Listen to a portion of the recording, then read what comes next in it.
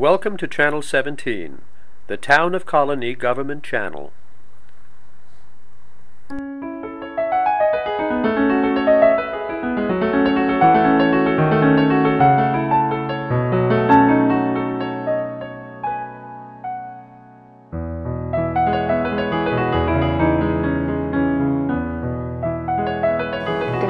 Hi, I'm Holly McKenna, host of Meet the Author. I am a freelance writer myself, but today I have Gary McLouth here with me, who's an associate professor of communications at College of St. Rose, and he has written a number of books. And I would like to have a nice little chat with Gary about the books he's written, the book he just published, and some future projects. Gary, welcome to the show. Thanks. Good to see you. Good to see you too. Yeah. So what other books have you written? What other books? How would people know who you are? You know, all writers have a lot of books they've written, which is different from books you published. So if you want to know what books I've written, I've probably written some I can't remember. The forms I've written in are novel, short story, poetry, and screenplay. And I've published a lot of poems, and I've published a lot of short stories. I haven't published any novels. I co-authored a nonfiction book. It was actually a study of men and their relationship to abortion in general, and in particular to the woman who they were either married to or in a relationship with. And that was called Men and Abortion. That was published by Prager in the mid-'80s, and got a lot of play, a lot of newspaper coverage, a lot of reviews, a lot of TV and radio attention. So that was really fun. And just because we published the book didn't mean we made any money. I think we maybe broke even. You can find the book in the library. They never did a paperback version, so it's in hardcover. Do people use it as a reference? Is it ever used? It's a really good reference book. I haven't seen anything, and my co-author probably has kept better track of it than I have, but nothing on the subject has really been written in this form before or since. There were a lot of pamphlets, a lot of articles, but nobody did any studies. Mm-hmm. We were in like 18 clinics in 30 states, or 30 clinics in 18 states, I guess I was, sorry. So that was a lot of work. I spent 3 years on that while I was in grad school at UAlbany, and my co-author, who was a professor at Drexel, spent 10 years. He was a sociologist. So that really got me into thinking about writing for a bigger purpose than just entertainment. But I think I still see myself as a poet. I mean, I still tend to look at images. I still play with single words. I still like the format. I still love, T.S. Eliot and Robert Frost and Adrian Rich, and I can sort of just sort of go through all the poets I've learned from, like Muriel Rukeyser and Denise Levertov and Mark Strand and Anthony Hecht and a whole variety of people. And Langston Hughes, the whole Harlem Renaissance. Just people I've studied and read. I've read Langston Hughes. Yeah. I read him in high school. He gets better. Mm-hmm. I mean, the best Ballad poets of a Landlord, is that? Yeah. Yeah, that's the one. The best poets get better, mm-hmm. I think, as their poetry stays around and people read it. Mm-hmm. And Whitman, of course, and Emerson, and yeah, right. Classics. And I love Hawthorne. Mm-hmm. Good American literature. Weird stuff. Yeah. Now the short story. How did you make the segue from poetry to short stories?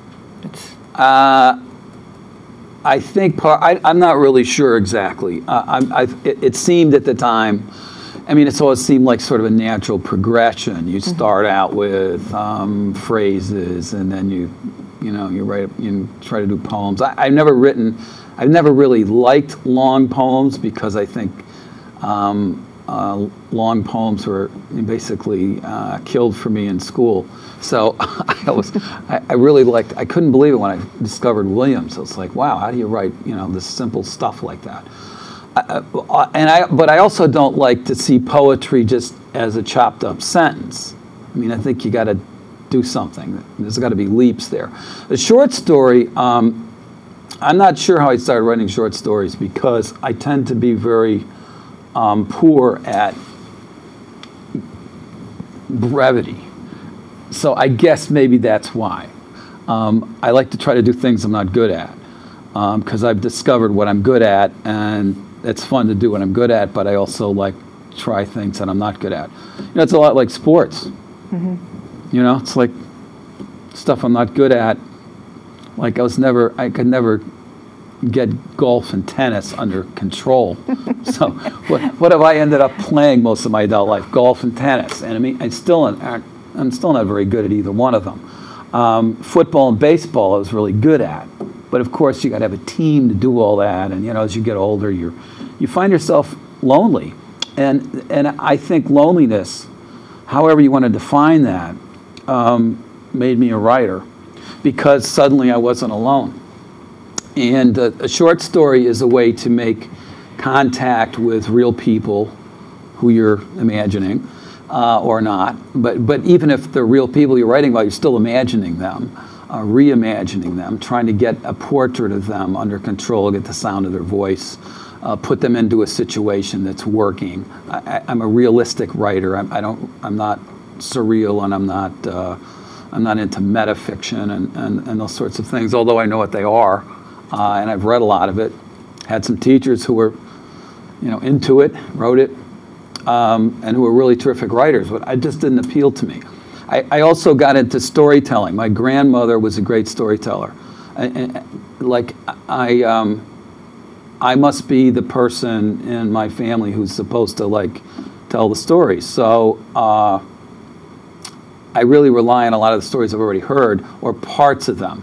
I mean, part of the story is about all these stories, which I can't remember most of, but I remember the great visions that my grandmother could, impart.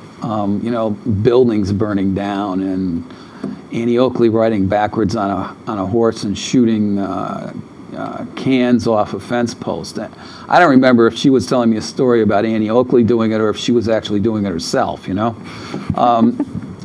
There's a couple of stories that I've worked on and off on for 20, 25 years. One of them's about this cousin Henry that she used to have, who was a bit of a gay blade in his day, sharp dresser, was into music, always seemed to have money, had a new car and everything, and he moved to Florida. He was older than my grandmother. And they had this incredible correspondence. The other thing that my family was always involved in was writing letters, not just my mother and father, but my sisters, my aunt in particular. I have one aunt who wrote me a lot of letters. My grandmother wrote me letters. I mean, I still have some of her letters from camp.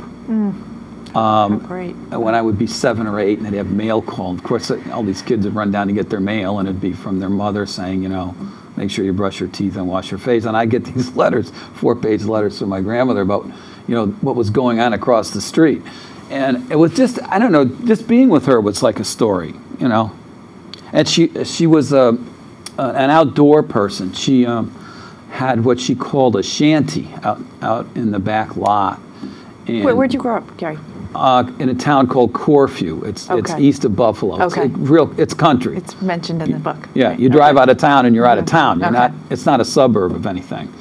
And it has a graveyard on the nicest property in the area in town, and then it goes down into a swamp, and then there's the school, and everything. There's one of each of everything. We did have a lot of bars and a lot of garages, but even the thruway sort of knocked them out, I guess. I mean, I don't know why there were 5 bars. There were only 700 people, but a lot of drinking going on there. The 2 bowling alleys. And a lot of broken down cars. I mean, everybody made a living fixing something. And all the farmers fixed stuff. I mean, if you didn't know how to fix something, you had to live somewhere else, because the houses all needed fixing, and the cars all needed fixing, the tractors, and everything. So that's sort of where sort of my background comes from. And my father was the town doctor, and he had a big practice. We tried to figure out after he died how many babies he had delivered. And we had all kinds of numbers. I don't know where, there's probably the records would show if we could get our hands on the records. But the guess came in at around 4,000. And I thought it was preposterous that he could have possibly done that. And I argued with a couple people. One of them was a doctor himself. And he said, no. He said, it's perfect. Your father was like, everywhere and did everything, and he could have done that while he was doing other things. We had records on it. I got it up to 2,200, I think, that I could prove. And I was playing journalist, so I had to prove it. And one of my cousins said, what, are you kidding? He said, your father practiced for 50 years, and he delivered so many babies every year, and he wasn't even thinking about it. A lot of them were home deliveries, too. Mm-hmm. So he would deliver a baby and then go someplace and do his house calls and do his other work, and then come back and check on the mother and the baby and then go deliver another one. I don't know. He finally had to quit doing it because he wasn't getting any sleep at all. Not that he needed much, but... Wow. So he's talked about in the book. I mean, he's a main character and a main inspiration. Natural Causes and Other Stories. Yeah. So, which was a wonderful, wonderful book. Which one of the stories are your favorite? I don't know. Which one did you like writing the most? Was there one that really... Well, the title story, Natural Causes, was a real test because it's based on a woman who used to work for my father and sort of was a caretaker of our family in a way. I mean, she did everything, kept the books, ran the office, the business part of it, did the taxes, took care of my sisters and me when my parents weren't there. And she was a widow. She had been widowed early in her life. And so what I did with that story was, and what I do with a lot of these stories is I try to write them from the point of view of the person, not my point of view. In other words, the author is not me. Mm-hmm. It's not third person like, mm-hmm. Controlling people. It's in the first person voice of the character. So I really had to figure out a lot of things about her, which I knew quite a bit about, but I also had to try to get her voice. And she had been widowed before I was even born, so I had to try to imagine what her life was like. And the research took me to many of the coroner's cases that my father was on and that she typed up for him. So I actually went to the records and got the actual language from the coroner's cases, and then I imagined what she would be thinking as she was typing them. So I sort of came up with this character who typed the coroner's cases and then was actually the sort of in-house authority on my family. I mean, she knew more about my family than I did, I'm sure. I mean, and the whole town and how everything worked and everything. Mm-hmm. And she had another job, too. She had a day job. So she worked for my father at night and on her day off, which was Saturday, I think. She worked for the county, so she had the weekends off. So she worked for him on Saturday and I think one afternoon a week, which was probably Wednesday. And then she lived her whole life like that. And she was a very petite woman. She was small. She probably weighed about 102, and she was about 5'4". She never wore makeup. She wasn't a beauty. She wore her house dresses and... when did she have time to get beautiful anyway? Well, I don't mean, No, I'm just kidding. I'm just kidding. She just. I mean, there are other women. Person. Yeah, she never expressed a lot of remorse about anything, and she also didn't express a lot of love. She laughed, and you knew she cared about you, and she wasn't a big hugger. Mm-hmm. I mean, she wasn't somebody who was always making a fuss over anything. She was very efficient about everything she did. And she cooked that way too. It was like if she made a salad, it was sort of the perfect salad. It was like it would be on a plate like this, right? And it would just be in the middle of the plate. Mm-hmm. Nothing would be over. My mother made great salads, but always enormous. Mm-hmm. You couldn't put them on a plate. They were in bowls. This woman, her name was Fern, made a salad that was right here, and then a sandwich would be on this plate, and the sandwich was always perfect. And she made the best peanut butter cookies you've ever had in your life. I mean, they were just insane. Mm-hmm. And I would get those for Christmas. And she also made cakes for our birthdays, and they would always be these very creative cakes, like the shape of a schoolhouse or a fish or a football field. When I was on the football team, the cake was a football field with the markers and everything and the goalposts. And she was not a sports fan. I mean, I don't think she ever... I don't know. Maybe she did. Maybe she went to a football When did she have time? I don't know what she had time. I don't know what she had time. Well, when time I'm going to sports events. That's the other thing about the story is when did she have time to do this stuff? So, and she was alone all the time. She always lived alone in the house that she and her husband built before he died. Okay. Was that Ray? Is that no? Why do I have that name in my head? No, maybe what? Her husband's name. What was her husband in the story? In the story, which was his real name, was Roy. Roy, that's right. I'm sorry, Ray. In the story, right. I don't think her name is mentioned at all. Oh no, it wasn't. That's what I'm thinking. Because I have Roy. I have Roy written down. But so there's nobody. Okay. Right. Okay. She's not. You're very good at that. I have to say, as a woman, that you write from a woman's perspective. I mean, there's a couple of the stories in there that are really well done. That they really are in the head of the mind of a woman, and they're very good. They're very good, and I love when men do that, because typically men just write about men because that's the experience that they know. But I read this really interesting novel by Robert Olin Butler called. It was about women. They Whisper, I think was the name of the novel. And I met him. I used to work for the Writers Institute, and they brought him in. And I met him, and we had a long conversation and everything. And I thought, God, I read this book, and he had women figured out. I mean, as narrators, and I don't think most men do. And frankly, I don't think a lot of women have it figured out either. And so it was really interesting to try to do that, and that was one of the main things I did with these stories. Like there's three of them that I can think of. One of them's written from my sister's. It's my sister's story called The Florida Room. Yep. And then there's another one called Where I Am, which is sort of my mother's point of view, but not.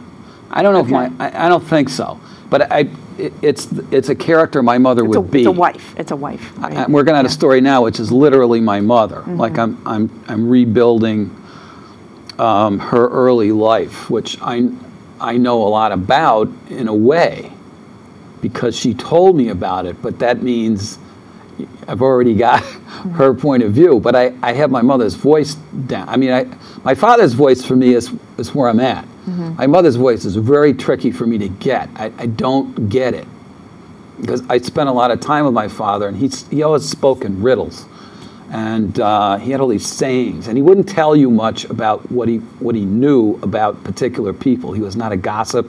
Like he wouldn't come home and say, "Oh, guess what I saw today?" Or guess what Mrs. So and so is. She's going to have a baby, and the damn thing is 400 pounds. He wouldn't. He was not a sensationalistic type guy. He was very philosophical, anybody could tell him anything and have complete trust that he wouldn't spread it around. I mean, even stuff he should have spread around, he didn't. It's like you didn't get warnings about certain things. I remember the first time he introduced me to a paraplegic, I was like, I'll never forget it. He introduced me to this guy who was in a wheelchair. We were in a county home. He also did the county home. My father was somebody else, like you couldn't figure out how he did all that he did. In one day. I was like, what is this guy, crazy? And he was very quick, but he didn't look quick. And I noticed this at some point when I was writing. I had to start figuring out, well, what would you say about this character? And my father was very fast, and you wouldn't notice it unless you were slowing him down. And then you'd get the "come on, I haven't got all day" kind of line, or "get your shoes tied for Christ's sakes," or there's. I remember one time there was a train wreck, and he got called. It was like 4 a.m, and he got me up, and he got my mother up. He thought it was going to be the biggest disaster Genesee County had ever seen. And he turned our house into a first aid station. And my mother was a dental hygienist, and she was also kind of a first aid nut. I mean, we had kits in the house, and she taught us how to do tourniquets, and it was amazing. So everybody got ready. Got the beds lined up, got cots out and everything. And he says, "Come on, let's go." And I couldn't find in my shoes or something. I don't remember what it was. And I was half asleep. He comes in, because he could wake up instantly. Nobody else in the family he had could. to go deliver a baby. Yeah, probably. My mother could wake up instantly, but none of us kids could. I mean, we always needed, like, give me an hour. He said, "Come on," he said, "You're going with me. I need somebody to." He didn't know what he needed. I was like 15, and I was able-bodied, and so he was going to have me go out into this mess. So he yelled, I remember this, he yells at me, he says, "For God's sakes, if you can't tie your shoes any faster than that," he said, "you know, people are going to be dying out on the, you know, on the railroad, and you're up here trying to tie your shoes." Oh gosh, guilt. Yeah, so I probably tied them in knots, and we ran out, and fortunately nobody was killed. There was a few people injured, but it was the weirdest sight I've ever seen. Just cars all twisted around. And how old are you? at odd, probably 15. Oh, okay. At odd angles and everything, and it was dark as hell. You know, it's in the middle of the night. The fire department had gotten out there. That they, you know, every railroad has little, you know, those cinder roads along the side, and they had driven out there, and of course my father did leave me. He got in the car and left. So I had to get to the wreck by going through the lots, because I knew where it was. The wreck was sort of behind our house, but not really. And it was probably about a mile through the back lots, and it was winter. So I had to climb a couple of fences. So by the time I got to the train wreck, you know, I'm all wet and everything, and there's all these spotlights. I hear people screaming and all kinds of weird things. And then I heard this guy laughing, and I'm like, God, that's Dad. What is he laughing at?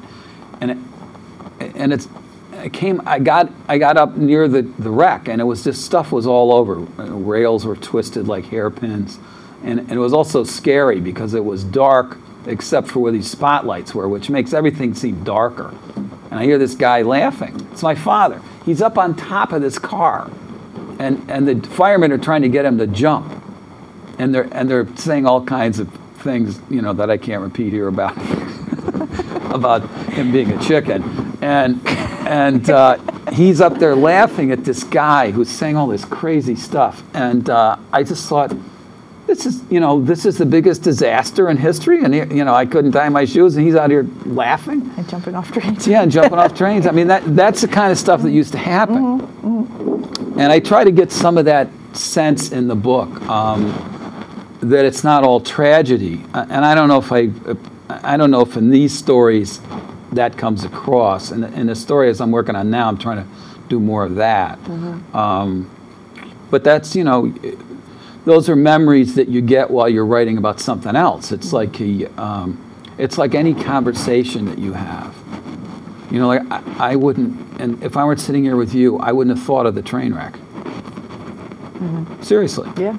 Now, you said you talked about just the humor in the sad situation, but have you actually written about the train wreck before? No. No. Well, you should. It's a good one. Put that one in the next one. I wrote a poem about the New York Central once. Okay. I wanted to ask you. I kind of skipped over the poetry because I tend to be more of a journalist, story kind of person. But your poems. What do you write about poems? Well, the poetry, and I have to tell you, I've written less poetry over the last 4 or 5 years, and I haven't taken as good care of it, which is another thing about writing. You have to take care of your stuff because nobody else will, and you lose things. You know, like I have notebooks filled with all kinds of stories, and maybe I've been trying to write the same story over and over and over, and it's got all these, you know, all of these versions, and other ideas. You get ideas all the time. I'm basically an idea machine, which drives people crazy, especially my wife. But I mean, I get ideas from the ideas, and then of course they don't go anywhere. So if you can't have a good conversation about them, they're lost. So if you're writing this stuff down, it's the same thing. It's like writing down your ideas, and you may come back, you know, years later and find them. It's like letters. I was going through letters yesterday, which I don't really want to do. Like, I don't really want to. It's like you say, well, how much time have you got? Well, I don't really want to do this, but, you know, I have to. It's almost like... It's like work. It's work. I have to do this. And I read a couple, and I was, like, really blown away by things people said to me, I don't know, 30 years ago. And then you have to ask yourself, well, why'd you save this letter in the first place? And a lot of it is just because I just save stuff. No particular reason. It's just there. You know, it's still there. And with poetry, I was very formal about, you know, typing it up and putting in manuscript form, and I was going to send it out. I had a manuscript of 65 pages or something. I don't know how many. And I got it all ready to send out, and I'd published 20 or 30 of them or something. And I just sort of lost interest. I started thinking, okay, big deal. I get a book of poetry published, or and it'll take 5 years to get somebody to say they'll publish it. And a lot of friends of mine are poets, and I know the story about the Poe biz, and I didn't play that game really well, and I said, the hell with it. But I'm still a poet, so the poetry is now, a lot of it's just, and I write in longhand, so a lot of it's in longhand, and it isn't edited much. I have a collection, though, called The Time We Make in Passing, and I think my theme, which runs through a lot of things that I write, is about how life goes by and how you're in it at sometimes in extreme sensitivity to everything, and other times not at all, but it's still going by. And if you don't take note of what's going by as you're doing it, and my backdrop is sort of the natural world. Like, I think the poem "The Time We Make in Passing" is actually about chopping down a tree, and it's something that I've done with an axe, a hand axe. I mean, so every swing you take a little piece out of the tree. I mean, it's so much different than a chainsaw, which I've also used. But an axe really slows down time and makes you think about what you're doing. With each swing as it goes down. Yeah, it's also a lot more work. Yeah, it's like exhausting. Jogging as opposed to sprinting. I mean, there's this mental state you get into, and time sort of, catches up with you, where you catch up with it and it's not for a long period of time, but it's very, very in sync. And when you're writing, that happens to you sometimes. Not all the time. But if you're not writing, it's not going to happen at all. I mean, so the whole thing about writing is to sort of find out, well, what's going on, that I'm not aware of. And it makes you aware of what's going on. And it makes you use your head. How often do you write? Do you write every day? Do you write? I write a lot. I'm a streak writer. So it's hard to say. I think I write in my head all the time. I mean, there's conversations going on and characters and things, and I sort of like to work a lot of things out. As a poet, I didn't do this, but as a short story writer, I do it a lot. I sort of work things out before I do a draft in my head, and then I try to. And the other reason I like short stories is I can finish the whole draft, and then I got something that I have to go back to. Before we met today, I was going over a story that I had written a couple months ago, and the things that didn't jump out at me when I wrote it jumped out at me today. I was like, oh, well, naturally, why does this character say this and then not elaborate? Whereas when I wrote it, it seemed like that's all the character had to say. But now it's like, oh, this is obviously a hole here. I mean, nobody would stop at this point. Nobody. And so I can't let him do that. And it's about, the story's about a theme I'm really interested in and have been exposed to most of my life, but I haven't been able to write about it, which is teacher-student relationships in a real way. We've done a lot of the bizarre stuff, It's like kidnapping, that was one of the first things that I got taught as a kid. Little kid coming home from school, don't get in a car with strange people, That's very, if you're writing about kidnapping or murder or something that's violent, your stuff's right there on the surface and everybody jumps. But what about the subtle stuff? The subtleties, yeah, that's a good point. I'm more interested in what's underneath the obvious, and so you have to actually write through a lot of obvious stuff to get to it. And I would hope that my life has been considerate of that level. And then I would hope sometimes maybe I've lived at that level, but, maybe not. I'm like everybody else, I want it easy, and I want it both ways. Yeah, it does. That does sound like most of us, for sure. Yeah, so writing doesn't allow you to do that. No, and I think I like just the way you talked about the subtleties, just seeing the simple things, because for most of us, life isn't extraordinary. No, it is the mundane. It's the day in and the day out kind of stuff, and there's some beauty in that, and there's some worth to that, to telling people what that's like, getting up in the middle of the night and going to deliver somebody's baby for the 50th baby that week. I mean, there's something I think, magical about it. You know, the fact that he wants to keep doing that, and he can get up every time and bounce up and get ready and things like that. Yeah, just I really liked all that medical stuff in there. I thought that was really, really good throughout the book. And I love the time changes too. Like it started in an earlier time, and then with each story, it kind of, you know, by the end of the book, it seemed like we're more in the present.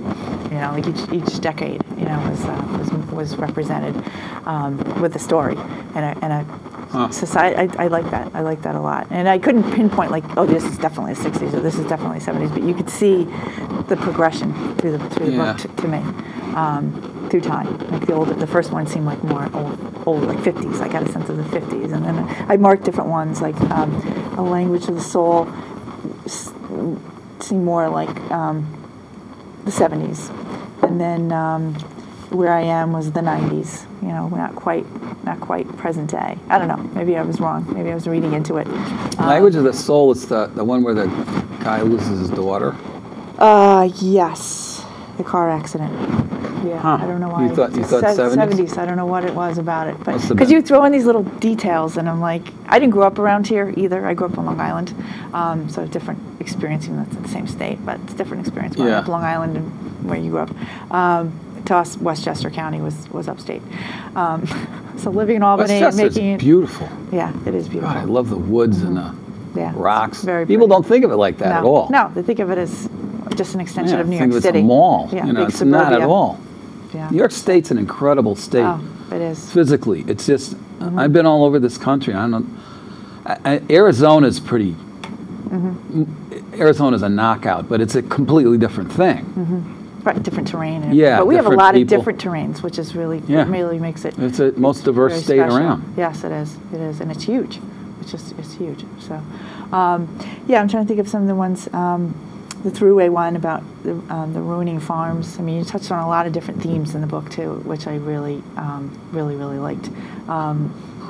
The middle ground one about the hunters finding the woman's body, and then you connected that to a couple that was suffering in their marriage, and I was just like, that was great. It was I really liked them, and they weren't too long. They were like, but you packed in a lot of detail and characterization in each of the, so I felt like I really got a handle on who all these people are, where they were living, what was going on, and then, then we moved on to another one, and it was completely different. So it's fun. I'm a big fan of short stories. I really I like to read them as much as I can. Let's see, as I said, the writing from a woman's perspective, some of the other ones that really grabbed at me. Oh, the one I thought was 80s was the Signs one. The axe in the wood and the father's accident. That was terrible. That was so sad. It was sad. A lot of sadness in the book, but I definitely saw an underlying theme of humor. That life has got its ironies and its comedy, but there's sadness. Let's face it. You got to take the good with the bad. And the very real thing about fathers and sons, which I've also been interested in as a writer for a long time, in that there's this relationship, but it's so unverbal. And it's kind of like I realized that I had been trying to interview, however loosely we use the term interview, my father for years, and I always wanted to know what his dad was all about, because nobody ever talked about him. His name was Wells, and I was out in the Adirondacks. We used to vacation in the Adirondacks every summer, and we were in Blue Mountain Lake, and I'm in a canoe with my father. And so I asked him this question. I said, "So, Dad, what was Grandpa like? And I don't remember calling him Grandpa because he died before I was born. So it's sort of like I probably said, "What was your father like?" More impersonal. Yeah. And he said, I can tell you one thing. He said, I never spent a minute in a canoe with him. That's how my father would answer a complex question. So, we're out there, and then he actually tried to tell me what his father was like, but he couldn't. He sort of said, well, my dad didn't say much, and Jordy and I, that was his brother, always called him the old man, and they didn't really have a relationship. I mean a talking one. Although they slept in the same house, they they actually worked together. You know, they lived in a small town in the Finger Lakes, and they still had chickens and an ice house and all that stuff, and they had to work on the same farm and do all kinds of things. But he couldn't really tell me much about him, except that he didn't talk much. So there wasn't much to share. He told what did he look like? Yeah, what did he look? Well, I have pictures of him. He doesn't, you know. And you know the photographs you have of people in the early part of the century and in the latter part of the last century, they're all foggy and they're posed. You know, Serious, they're like, yeah. You know, so he's this sort of, I don't know, looks like he could be anything, salesman of some sort. He looks like Willie Loman, but he. So I've had to make up, and I'm working on these stories about my grandfather. And when my father was in his 80s, he lived to be 91, and his last 5 years weren't so hot. He had dementia, so what was happening in his head was he was going back in his life. So I got a lot of stories that I didn't ask for about his early life. And some of them, one day he said to me, I don't remember if we were sitting on a porch or out in a car or whatever, he just said, boy, he says, my father, he said, it must have been a hell of a day for my father. He said, on one side of the street, I was born, and on the other side of the street, my brother was dying. He had two brothers.